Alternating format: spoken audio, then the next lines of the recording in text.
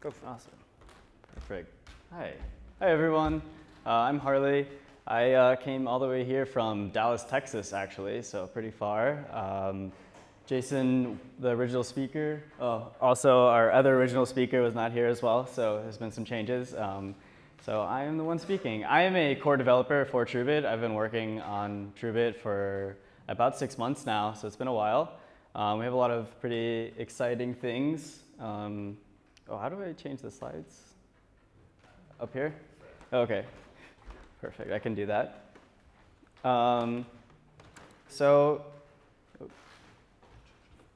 Clicker, yeah. Oh. Which one? Oh. Is it working? No, it's working.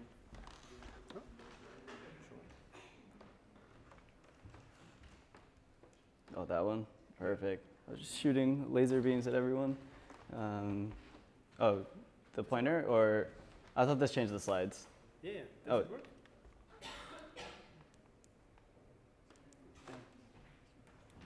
Oh, which one? The lower one. The lower one. That's the other one I didn't try. Alrighty.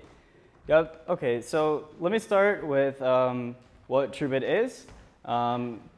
Truebit is a platform for running decentralized computation that typically doesn't fit within the gas limit. So that is a big limitation of computation with Ethereum, is that this gas limit, which is there for a very good reason, but not all applications, can really fit in that. And you still want to be able to, mostly what you use Truebit for is for checking for whether or not people are doing the correct computation, which is typically what you use a blockchain for. So yeah, the problem is that decentralized computation is expensive, like we talked about, or I mentioned earlier. You have the gas limit. You also just have to run stuff with Ethereum and pay for gas. The other thing is that, and decentralized computation is bounded by the gas limit. So like I said, Web 3.0, it can't quite happen because we need to really scale up the level of computation that we can do. So this is a pretty simple diagram for how it works. So we have a simple dApp user right here, and they sort of have a contract that's running a computation. So one example might be LivePeer, actually. So they're our first milestone for an application. So maybe it's the LivePeer transcoders or other users, and they're triggering something here, and then it will go and call a Truebit contract and have them sort of create a task. And it's pretty simple, like API. And what will happen is that there are these Truebit miners who are running computation off-chain, and they will be executing this task. So, and here is where it gets a little bit more complicated. So we have, here is our C++ code. So in the case of LivePeer, they have things like ffprov or ffmpeg, and we can actually compile that down to WASM. And I'll just share a little quick thing why we're targeting WASM. The reason why we're targeting WASM is that it's supported by all browsers, and it's a computation platform that a lot of different languages can target and use. So we want to target WASM because it's sort of like a good base layer for computation, and there's projects like eWASM and stuff like that. So the C or C++ code gets compiled into WebAssembly, WASM, whatever you want to call it, via mscripton. And we have software related to that. Then the person creates the task, and the different Truebit miners will run that WebAssembly code using our off-chain interpreter, which is written in OCaml.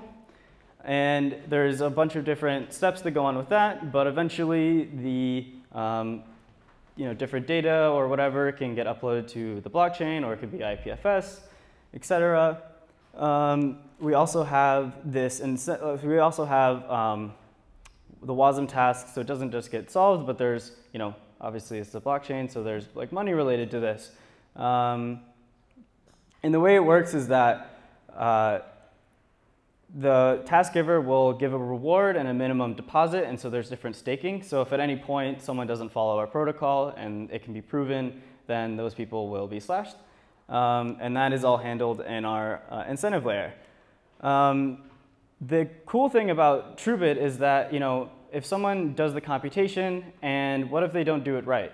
Well, the way it works is that you can run pretty much 99% of the code off-chain, and then you can use a sort of our on-chain stepper, what we also call dispute resolution layer, to actually prove fraud.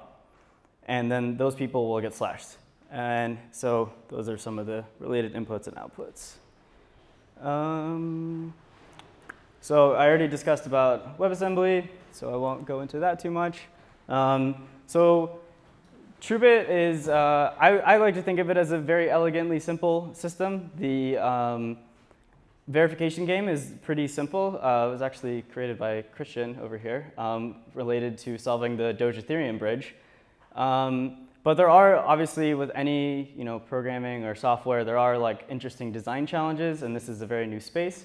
So one issue is floating point, and the reason why floating point is an issue is because it's, for WebAssembly, it's an issue because the WebAssembly spec doesn't specify how it's supposed to happen because they want it to be optimized by certain hardware. Well, obviously, if you're hashing different floating point numbers, no matter even if they're very, very similar, they're going to give different hashes, so you don't have determinate computation. And Sammy, actually, our other developer, has developed some interesting floating point emulation, and there's different ways to sort of solve this problem. The other thing is determining the task reward. So this is kind of related to like how much do you know, how do you know up front like how much to pay someone for these different things, because we don't exactly have like, Ethereum, you can kind of get estimates for gas, so it's a similar issue.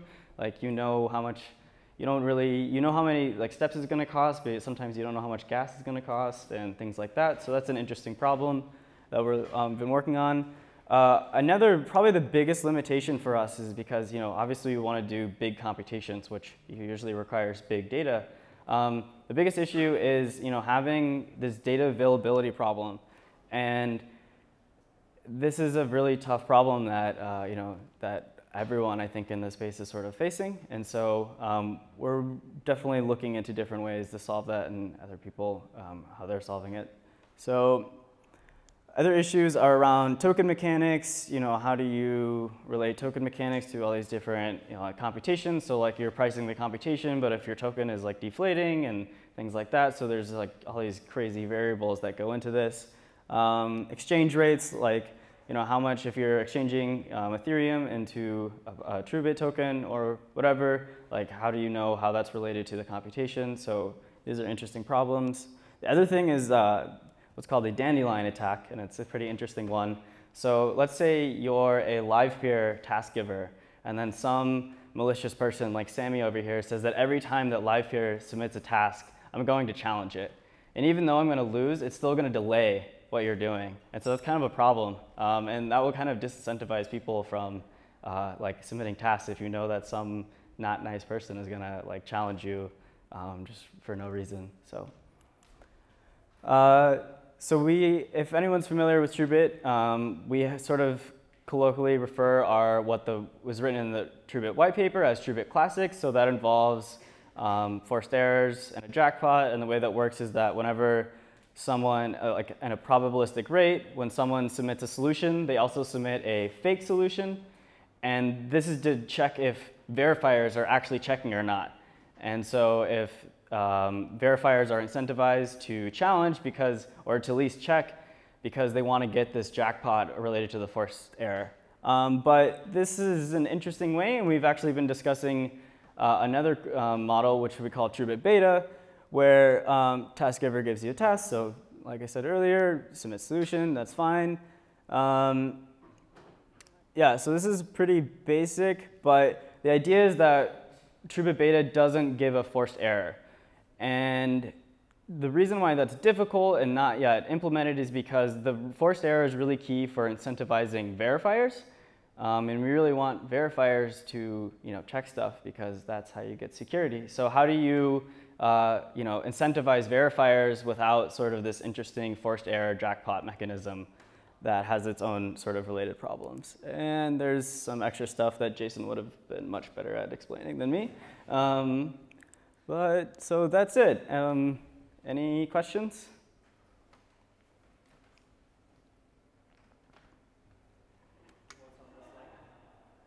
Oh, I can talk about it if you want, but do I have to? Oh, I guess I could talk about something else. So the thing I've been working on is Truebit OS. So I didn't, yeah, it's kind of a buzzwordy calling stuff OS. But the idea is that we have a, so the Truebit nodes will have, clients that are running off-chain. But there's like different versions of Truebit out there, and there's all these different pieces. And so the idea was we could build this system called Truebit OS, where you can actually compose different modules together to build the sort of Truebit client that you want for your specific problem. And we're actually, it's pretty close to being done, and we'll be using it for the live here integration. So if anyone wants to check that out on our GitHub. Yeah, so that's actually it. I'm just trying to understand what the verifier verifies. Like if it's a live peer and there is a decoding happens, then you might decode a video and I give a video, how the verifiers are checking that this video is correct? Yeah, so the way that live here works is that someone will submit the code that they were running, and they will, so with live here, people will actually already have submitted their solutions.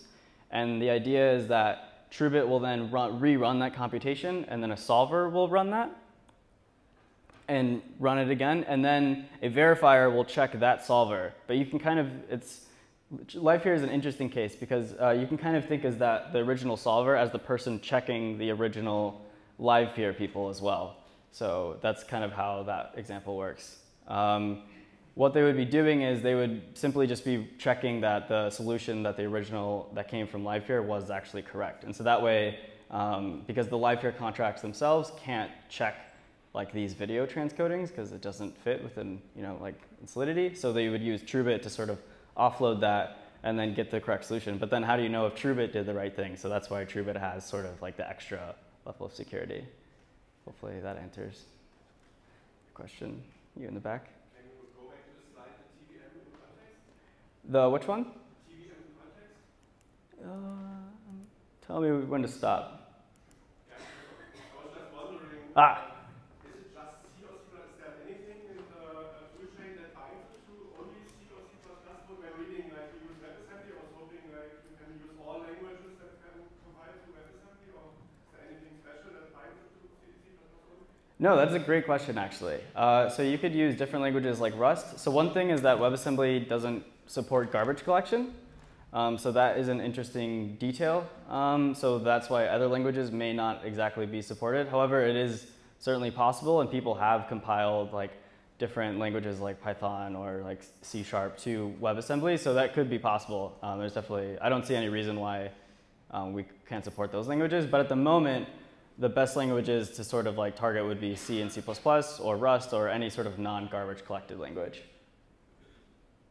A follow-up question is like, it's possible, and also what is the current state of different language toolchains for doing it? Like, is there existing libraries for Rust, etc., to work with? Or?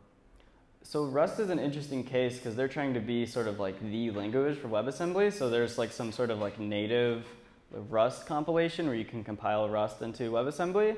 But Mscript is sort of like the main tool for compiling different languages into WebAssembly. So do you guys have a roadmap? And like, how is development going? I would say development is going pretty well. I guess it depends on who you ask. Yeah, we don't have like a really specific roadmap, but the biggest milestone that we're sort of targeting right now is the live peer integration. And so once we kind of have that, then we'll be ready to sort of support other teams. And we've had a bunch of other projects like Ocean Protocol and Aragon who've also wanted to build on it. So we'll pretty much just be, as we're developing it, we'll also be trying to sort of onboard these other teams to use our tools. So can you give us any dates? No.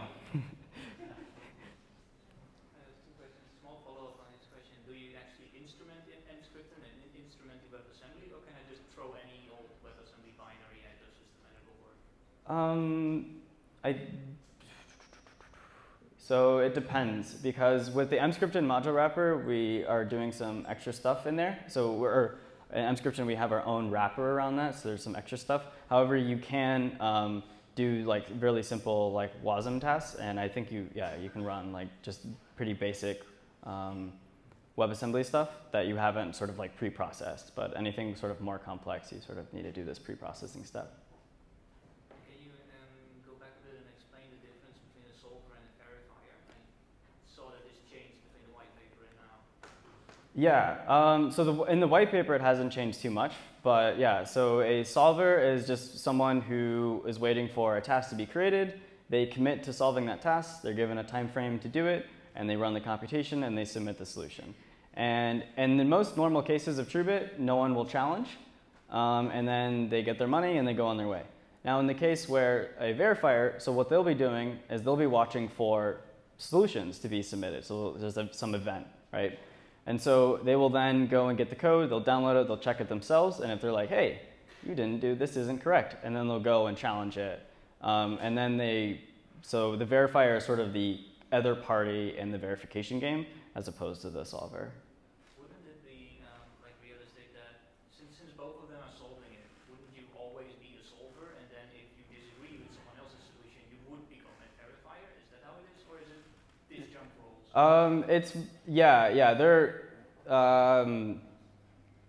You are right. So it's pretty much the same code, but in terms of like just who is like sort of playing the game, we sort of use these terms to, it would probably be on the same machine, so you'd be running solvers and verifiers on the same machine, but we use the like terminology solver and verifier to more make the distinctions when we're developing the code, and also in the white paper, because the code is very similar but slightly different in terms of what methods they call.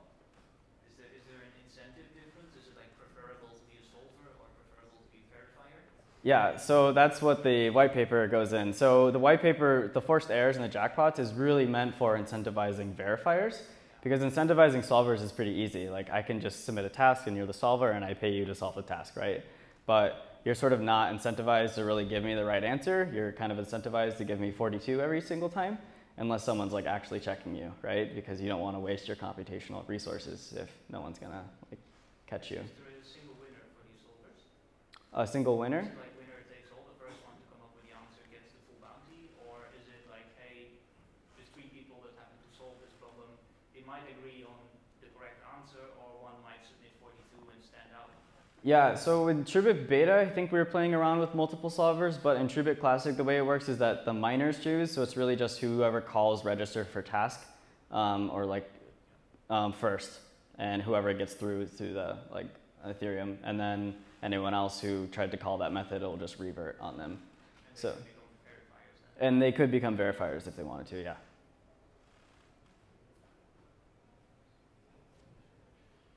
One question. Right now it works with the Ethereum mainnet, I guess. But is it also possible to hook up other EVM-based blockchains, or then use the same pool of verifiers and solvers? I don't see why not. I guess I guess it depends on how the smart contracts work. I haven't really looked into like how other EVM-based languages work, but I don't see any reason why not. Yeah. Alrighty, all great questions. How's the Lifeline bridge going? The what? The Lifeline bridge. Oh, the Doge bridge? Oh yeah, sorry. Yeah, it's coming along. We've been a little busy with other stuff, but it'll happen. There's an art project too related to it, so that's been making a lot of progress. Alrighty, I think it's Christian's turn now, please.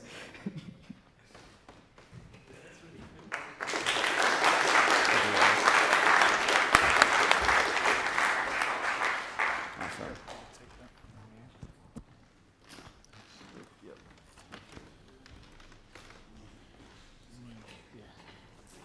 I'm not doing a security scan. I have a phone here. Is it interference or I don't know? Yeah, maybe.